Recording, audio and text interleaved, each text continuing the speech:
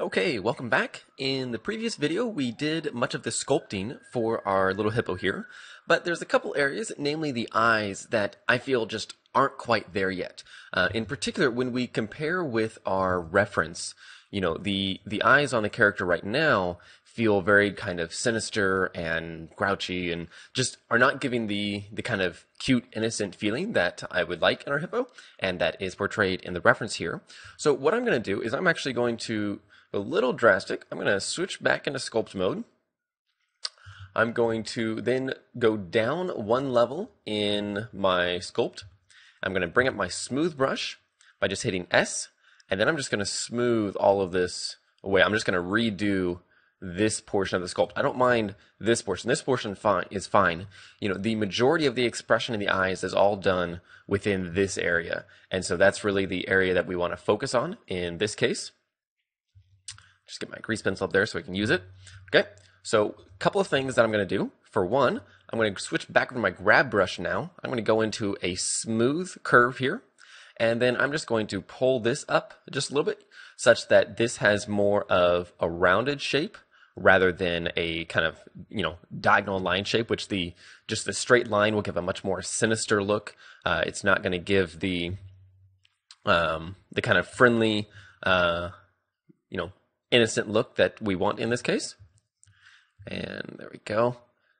And also the majority of the eye expression is also from the top lid and the angle of the eye, not so much the bottom lid. The bottom lid obviously does add to it, of course, and can help kind of accent expressions and such, but the majority of the expression is perceived from the top eyelid. Okay, I'll pull this up even a bit more. Maybe then I can pull the back down a little. And already, it starts to feel a good bit better. But let's now go in. I'm going to bring my smooth brush back and just smooth it up a little bit more.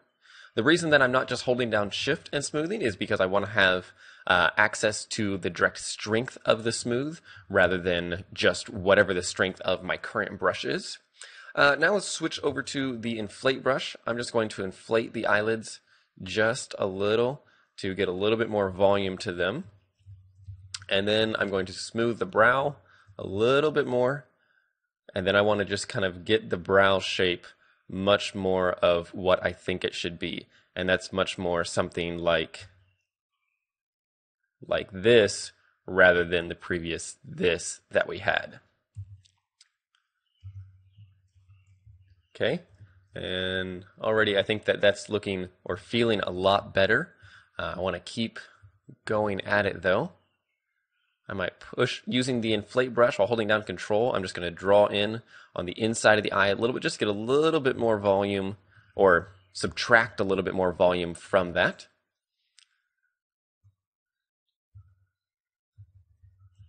Okay, and that's feeling a good bit better. Now let's go ahead and use our crease brush now. So Shift C, and I will just draw in a couple of creases kind of in the opposite direction from the eye. And what that'll do is again kind of accent these lines going up like this to again give more the impression of a softer expression than the really harsh expression that we previously had.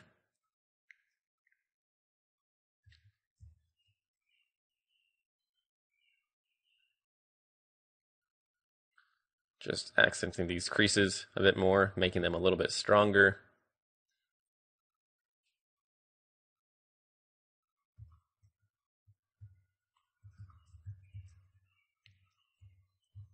And maybe those don't need to be quite so harsh.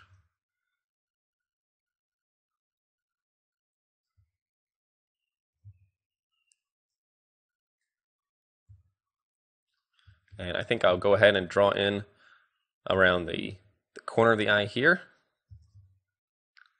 Push that area in just a bit. Get a little bit more detail to the eye. Okay, let's go ahead and disable our background images so that we can see this a little better here.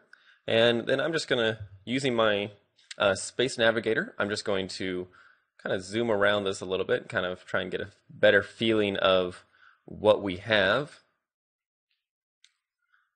And I think that'll work pretty well. One little thing that you may notice is that as we're rotating around, sometimes the lighting feels a little weird. If you want to adjust the viewport lighting, you can go in here under your system panel of the user preferences and actually adjust the viewport light.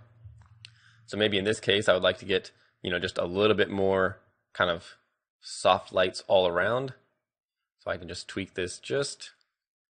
For one, you can actually tweak these in the view just to try and see different lighting angles and kind of see what you're getting. We don't want to do this too much. You can also use this to turn off specific lights if you want.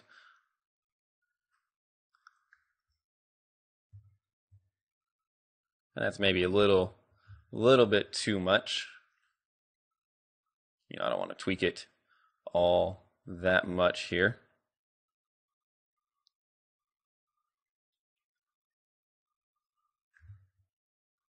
Okay, I think that helps show the forms just a little bit better, helps see our shadows and such. So I think that will work just fine. And of course, you don't have to do that.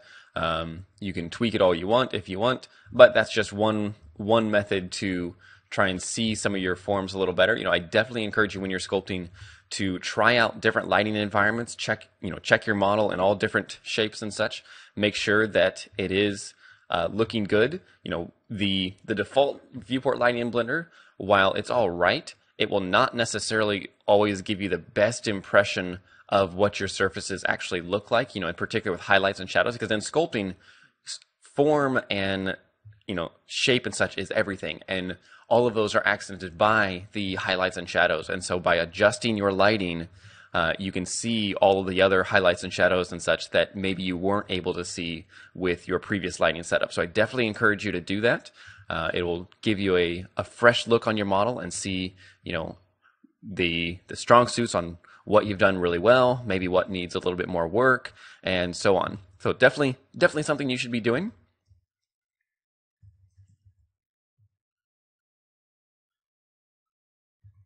Okay, I think I'm going to call that quits for now. I feel much better about the eyes where they are now than where they were. Maybe I'll do actually just a little bit more shaping on portions here. One thing actually I'm going to do, I'm going to bring up my twist brush. The twist brush is pretty cool because it allows you to do this sort of thing. Now that's really weird and extreme in this case. So what I want to do is just get a really soft twist brush. And that's maybe too soft. Way too soft. There we go. And I'm just going to basically adjust the angle of the eyes. Now, you will notice that the twist brush kind of behaves a little weird. It doesn't really seem to consistently twist as you're moving around, but you'll see what I've done there is I just twisted them a little bit to give them a slightly more inward and down angle. And what that gives me is, again, that same kind of more innocent look that we're after than what we previously had.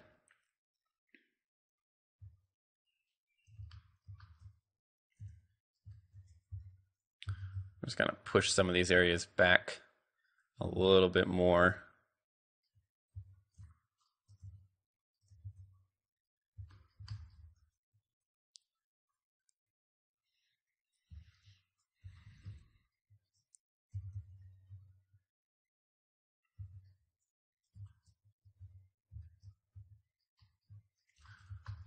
I'm much happier with the angle of the eyes and such, but I'm not real big fan of the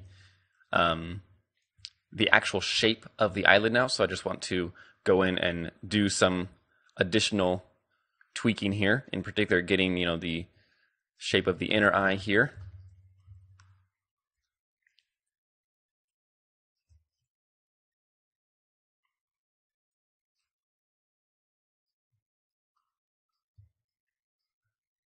And I'm just using the clay brush at the moment.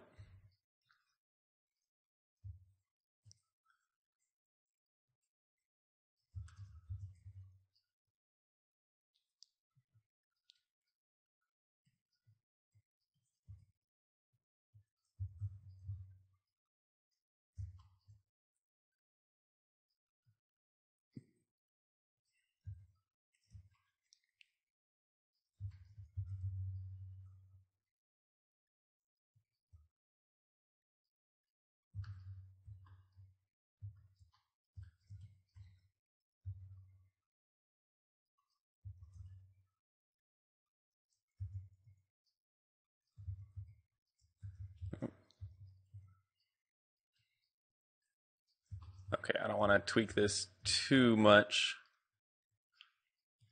but I feel a bit better about where it's at now than where we started.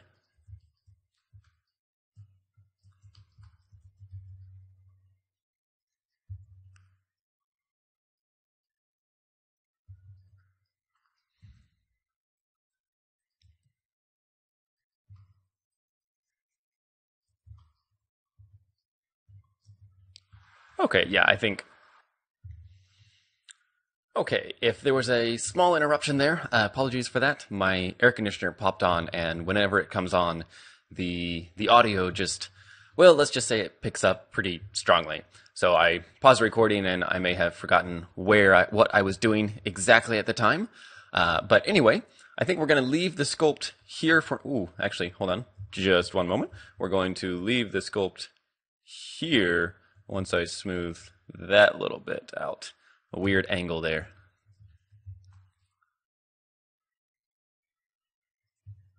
Okay, so we're going to leave the sculpt right here for now.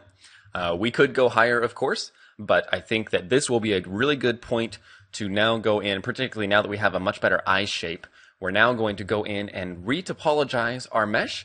And so I'm going to just boost up one more level in the sculpt view just so we can really see our final model. That looks pretty nice, I think. We can go ahead and set our shading to smooth, and I will save the file. And we are now going to actually stop this recording, and I'm going to jump into the next video to do the retopology.